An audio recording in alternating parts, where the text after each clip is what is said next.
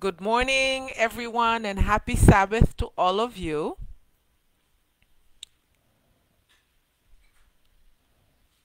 Wonderful. Can you hear me? Good morning. All right. Wonderful. I hope that all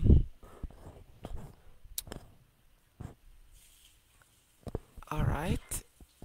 Happy Sabbath. Okay. If whoever's on, if you can just see if you can hear me. All right, let's have a quick word of prayer. Father God, we thank you and praise you for who you are. Thank you, Lord, for this beautiful Sabbath morning. Despite difficulties, we are here. We want to say thank you, Lord. I pray that you cover us under your wings and help us to trust you and do what is right in your sight. Be with everyone watching. Father, I pray that may your Holy Spirit cover us, Lord, and help us to understand your word. In Jesus' name I pray. Amen. All right. Good morning, Vanessa. Okay, wonderful. Hi, Serenade. Okay, great. You guys can hear me. I'm sorry we're a little bit late. We had some technical difficulties this morning, but by God's grace, we are here. So I have to preach this morning, so I will only be here for a few minutes. But we're gonna see, whatever God can help us do together. A happy Sabbath, Mr. Esper. So we're going to study the Word of God. All right, we are on lesson 9, and I thank you guys for my daughter Hadasha. Did the lesson last week, and thank you for for your support of her. And we're gonna see if we can do the lesson together more often. So, coming down the pipeline. Okay, wonderful. The lesson this week is the rhythm of rest. And our memory verse is from Genesis 2, verse 3, that says, Then God blessed the seventh day and sanctified it, because in it he rested from all his work which God had created and made. Wow, we are talking about the Sabbath, and um, a lot of people are like, oh, the Sabbath, oh, why, the Sabbath is for the Jews. It's been abolished. But let me tell you, that what God has created, is not for the Jews, because it preceded that, because the Sabbath was created at creation. So we praise God for that. But we as it talks about, it says God set a marker as a living memory aid. God wanted this day to be a time for us to stop and deliberately enjoy life, a day so to be and not do, to celebrate the gift of grass, air, wildlife, people, and most of all, the creator of every good gift. So when God created when the seventh day and blessed it and hallowed it and sanctified it, remember, creation had just happened. God just spent 6 days creating, and which the sixth day was men and women. He created all the animals. And so God on the seventh day, he rested. Why? Because for us to rest and follow and be able to contemplate who God is. And when we are so busy in life, we're going through the whole week. 24 hours is not even enough for us. And so as we go through the week, it's like, do we really have time? Our bodies are going like machinery. But you know what? As soon as Friday night comes, guys, my body just automatically is like, wow, it's shutting down, meaning that it's time to take a break. Just imagine you have a car and it's going 24/7. Does that What will happen to that car? It will break. And God is so awesome that he thinks of everything, and this is why he created the seventh day, that we might rest and reflect not on the created, but on the creator, and just thanking him and praising him for who he is. um it talks about on Sunday's lesson. It says, what did God's evaluation indicate about creation? And Genesis 1 verse 1 to 31, it says, at the end, it says God saw everything was very good, right? And that he made. And so he says, okay, we will rest. Okay, and one of the things it says in Genesis 1:26 and 27, what did he say about man? He says, let us make man in our image. And we also find that in Genesis 2, verse 7 and 21 to 24. You know what? One of the things, guys, as I was reading last night, and it clicked for me. And in Genesis 2 verse 18, because Genesis 1 gives us the creation, and then in Genesis 2 it gives us the breakdown of how creation happened, and about men and women. But as God, when God created man, and he saw, in verse 18 it says, he saw that Adam needed a helpmate. And so, he said it's not good for man to be alone. And then, but he didn't create Eve right away. What did he do? Adam went through and gave all the animals names and things like that. And then what happened after that?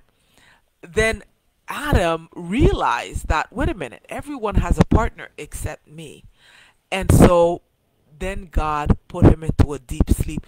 So Adam realized the need for, for a helpmate, for somebody.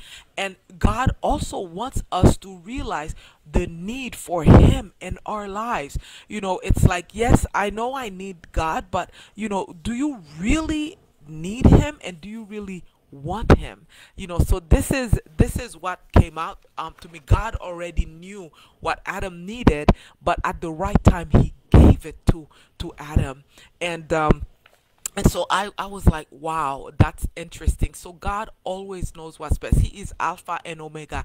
He knows the beginning and the end, and he will always do what is best for you and me. Amen. And God bent down and breathed into Adam's nostrils, right? And there was a living being. Eve's special creation from Adam's rib added another important element to creation week. Marriage was part of God's design for humanity, a sacred trust of partnership between Ish and Isha, men and women. Two institutions created before sin, and it's marriage and the Sabbath.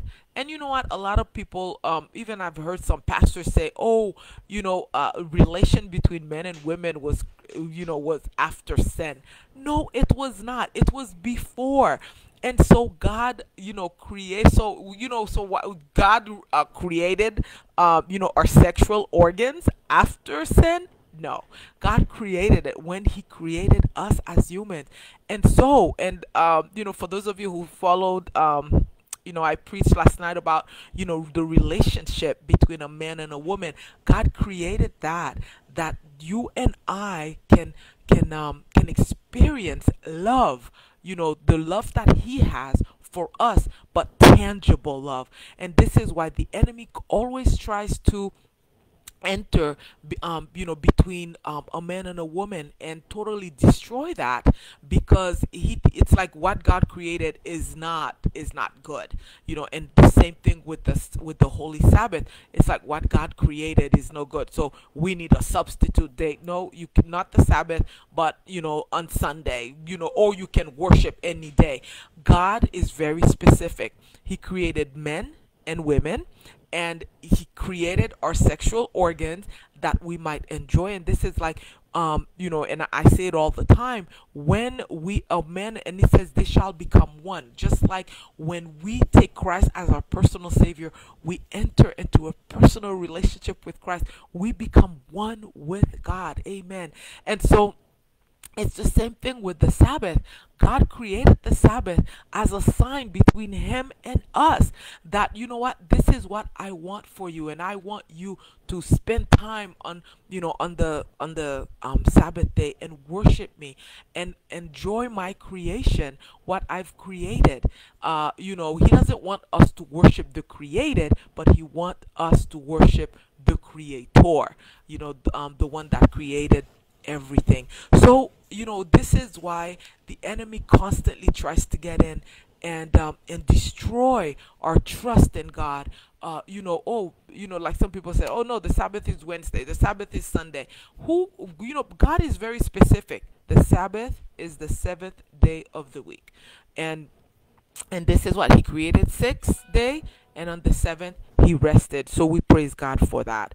And on I we're rushing a little bit, but we'll just go through the essentials.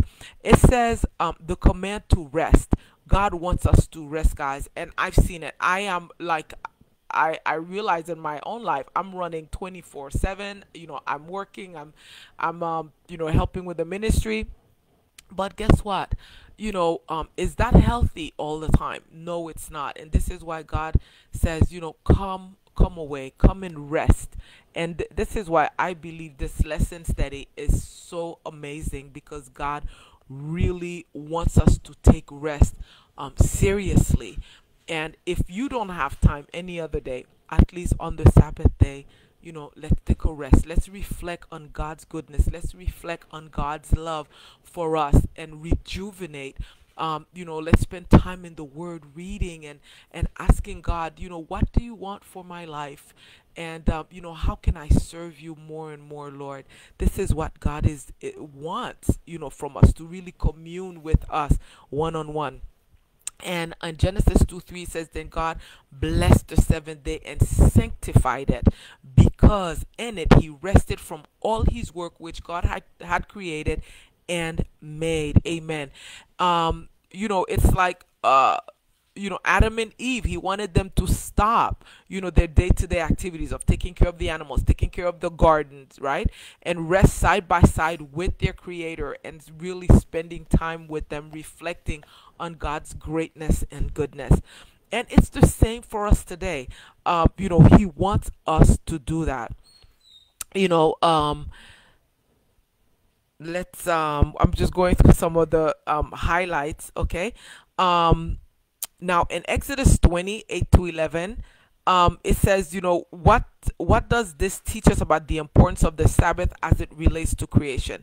It says, with this command, God calls us to remember our origins. Contrary to what so many believe, we are not the chance products of cold, uncaring, and blind forces. And in Exodus it says, remember the Sabbath day. So if you're remembering something, that means it wasn't just given to you, it was done before. And so yes, the Sabbath was done at creation. But what had happened to the children of Israel? They were in slavery. And when you are enslaved, what happened? You don't know, there's no days for you. You work 7 days a week. Whatever your master says, that's what you do. And so that's exactly what was happening with the children of Israel. So God told them, remember my Sabbath day. I want you to spend time with me. Now, besides that, how do we know that it was done before and that they were observing the Sabbath? Look, when they were in the desert, when they just got freed from slavery, what was happening in the desert? God provided for them the manna every morning, and He said, you shall collect this for 6 days, okay? Every day I will give you just enough for the day. And were some of the children obedient? Some of them were like doing whatever they wanted, right? And but the Lord was like, okay, whoever picked more than they needed on the next day, by the next morning it stunk and it had worms in it. But God, it was very specific. He says, on the preparation day or on Friday, make sure that you get double portion. And then he's, because on Saturday I will not do it. I will also rest from that, but I will keep it fresh and good. And did God keep His promise? Yes, He did. On the Sabbath, they picked to pick, some still disobeyed, came to pick manna, and there was none on the floor. But the ones that had picked double portion on Friday, they had enough to last them for the Sabbath, where they didn't have to go get more. And God started again on the first day, on Sunday. And so, the Lord gave the Sabbath not, at Sinai, but way before, because it was during creation. Amen for that. Now, now one of the things it talks about is this new generation that was, that was in the desert. Moses took them again in Deuteronomy 5 and says, okay, guys, I know, you guys have gone through the desert and, and things like that, but I want you to remember God's laws again. And he told them, observe the seventh day Sabbath, because this is a sign between God and us. And guys, guess what? It's going to come down to that, where it's going to be, you know what? Are you observing the Sabbath day of the Lord? Or, just like, we know that Pope Constantine changed the Sabbath from Saturday to the first day of the week. And why? Because he says, well, that's the day that Jesus rose. But there is nowhere in the Bible where, Sunday is chosen as the Sabbath day. So this was man-made. And Daniel, what did it say? It told us in the book of Daniel that, authorities will change times and days. So this is exactly what happened. The Pope Constantine said, okay, we're changing it. And so guess what? Everybody does it because that's the day that we know. But what does God say? God says on his holy Sabbath, and he tells us what day is his holy Sabbath on.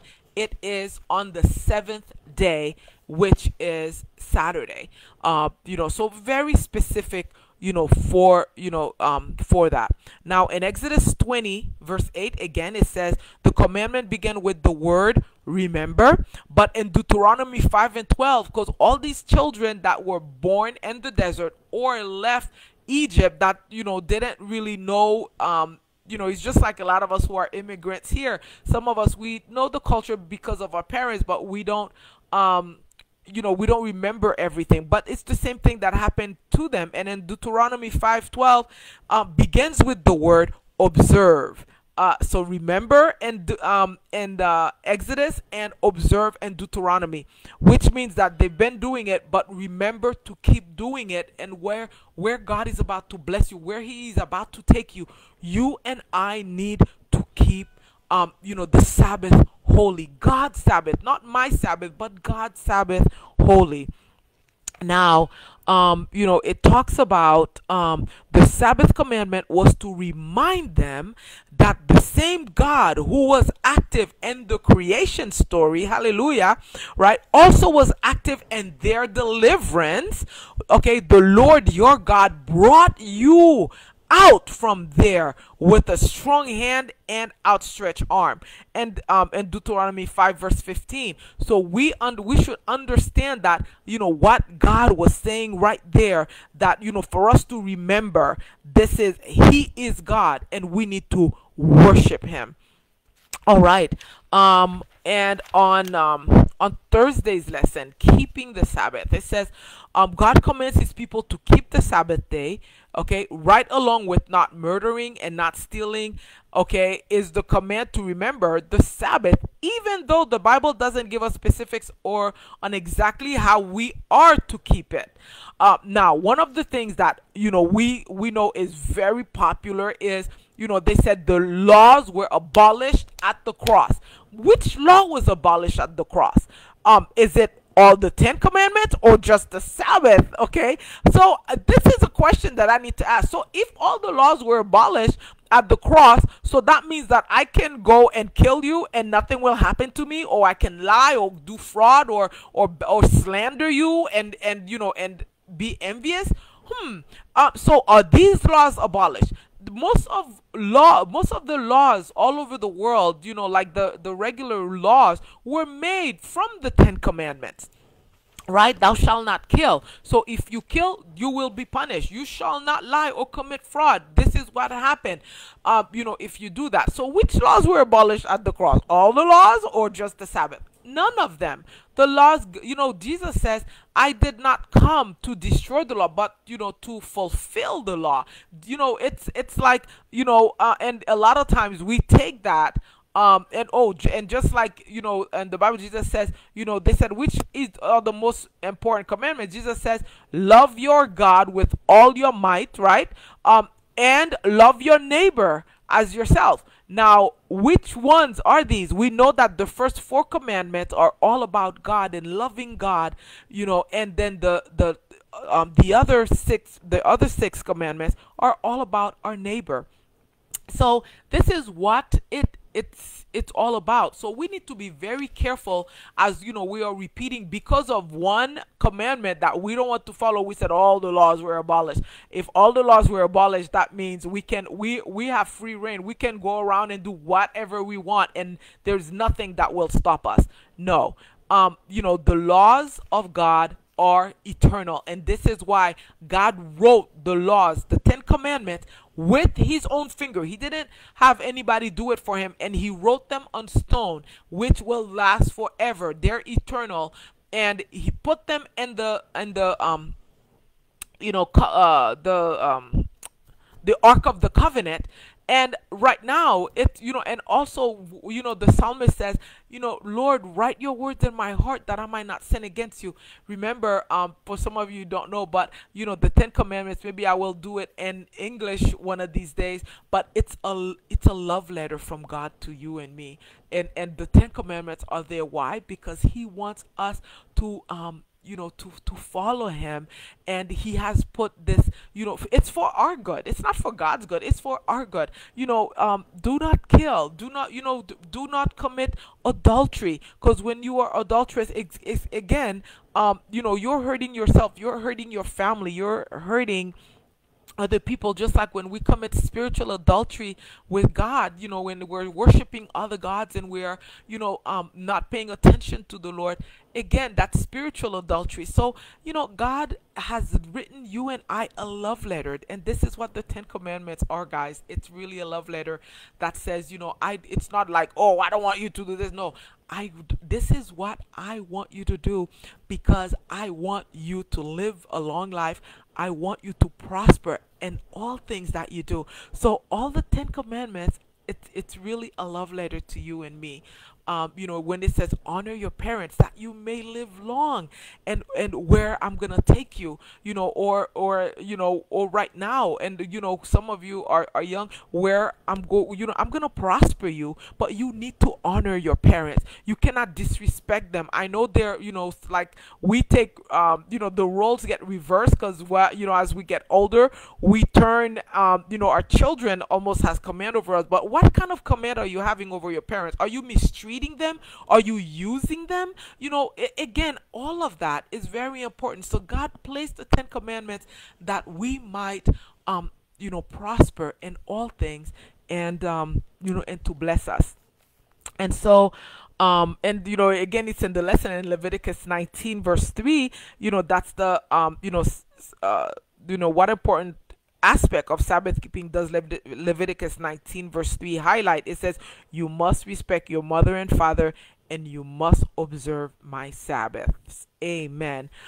So it talks about first Sabbath was the culmination of the creation week, right? So we should remember the Sabbath day all week and plan ahead so that we can set aside our weekly work and thus keep it holy. When the Sabbath comes, intentionally preparing during the week, and especially on the preparation day. And this is found in Mark 15 verse 42. So how do we keep the Sabbath, guys? This is like I said, the Bible, it says in Isaiah 58:13, it says, do not do your pleasure, but do what is pleasing to God. And so that's something that it means different things to different people. Some people, just like we don't want to be legalistic. It's like, so the Sabbath becomes like a burden. It's like it's a do this, do that, or don't do, it's do not do this, do not do that. No, it needs to be pleasure. Like, what will please God, and so, each of us need to ask. It's, and the Bible gives us a guideline. It says, do not do your pleasure, but what pleases the Lord. So what does God love? God loves to be praised. And it says, what did Jesus do on the Sabbath? He went to the tabernacle and taught, on the Sabbath. And what else did he do? He healed the sick. He visited, he did a lot of healing on the Sabbath. And so, we need to be careful. Like, some people will not touch this, will not touch that, and it becomes a burden. It needs to be pleasure. And the Sabbath is a feast of the Lord. So we need to enjoy the Sabbath day. Maybe go into nature and have nature walks, and, see God's creation. My dad, as a young child in Haiti, I remember, used to take us on, after we came home from church and we had Sabbath lunch, he used to take us to the mountains and walk with us, and, just show us, how great God is, and look how what he created. And we used to watch the animals and do all of that. So, we really need to take time to enjoy, the God's creation. And so, that we don't turn the Sabbath into a burden, or it's like, a list of do's and don'ts. But what can I do to please my God? If it's spending quiet time in your bedroom and the word of God, amen. If going on a nature walk, going, kayaking, just enjoying God's work, again, what is pleasing to God and to you, whatever will enhance your relationship with God. So the Sabbath needs to be a feast. It's like some people like, and the Sabbath is not really for fasting. It's a feast. God, in Leviticus 23, it says that's one of the feasts. So this feast comes every 7 days. It's a feast. So we need to eat well. We need to fellowship with family and friends, and and this is what it's all about, and talking about how good God has been to you and me. So as we go through, I want us to understand that, that the Sabbath is a delight, and it should be, not a burden. I know for young people, it's like, oh, Sabbath to Sabbath, and it's like, well, I can't wait for it to end. Guess what? I used to be the same way, but now it's like, oh, it's going by too fast. I want to spend more time with God, maybe take a nap that I never get a chance to do. But just spending time with family and friends, and fellowshipping and worshiping our Creator, that's what it really should be. So if we're not doing that, maybe we should start, and just change our mindset about what the Sabbath is. And it's, God wants us to be thankful about all he's done for us, and this is what the Sabbath is all about. Amen. And it says, in conclusion, it says, one of the important reasons why the Lord delivered Israel from slavery in Egypt was that they might keep his holy Sabbath. Evidently, Moses and Aaron, right, renewed the teaching about the holiness of the Sabbath because Pharaoh complained to them, ye make the people rest from their burdens. Exodus 5 verse 5. This would indicate that Moses and Aaron began a Sabbath reform in Egypt. And so, because the people were in bondage for over 400 years. So they, it's like, oh, forget it. It's like life is just, it's just slavery. But, right now, can we start a reform in our own lives, in your personal lives, with your family, with your church, instead of, doing what is pleasing to you all the time? What can I do to please God and you? Again, remember, you're in a relationship. So what can make you happy, and what makes God happy? And this is what it's all about, guys. You are in a covenant relationship with your God. And so ask God, what would you like me to do to make you happy God, and He will let you know. He will, and if He's not, He will also let you know. So, God is a personal God, and He wants to talk to each of us individually. Um, this is why Jesus came to die for you and me on the cross, that we can have eternal life. And He wants that relationship with you and me. And so as we go through, happy Sabbath to all of you. I everyone that's been saying happy Sabbath to me, happy Sabbath. I see Sheila and Shirley, Edith, Merlene, um, you know, uh, Anastasia, Mr. Charles, Esper, all of us, Sarah, Enid, and Vanessa, all of you. I want to say happy Sabbath to all of you, and I wish you a wonderful Sabbath day. May God bless you and may He watch over you. Let's have a word of prayer. Father God, we thank you and praise you for who you are. Thank you for your holy Sabbath, Lord. Thank you for allowing me to a chance to spend time with your children, Lord, and with each other, Lord, on your holy Sabbath day. Help us to understand that, the Sabbath is not a burden, but a gift of love, a love letter, Lord, that you want us to rest because you care about us, not because you want to nag us, but because you want us to rest mentally, physically, that you can renew us, that you can renew our strength, that you can bless us, Lord, that we can be rejuvenated to start our week. So we thank you, Lord, for this wonderful day. Help us, Lord, to accept your love and this day of rest that you have blessed us with. We thank you and praise you. Bless everyone that is watching. Watch over them. Keep them, Lord. Keep us all connected to you. We thank you and praise you. In Jesus' name I pray. Amen. Have a wonderful Sabbath afternoon. And I will be preaching at end time, so I'm going to run. And so I will see you, there, um, you know, this morning. All right. Thank you. Love you.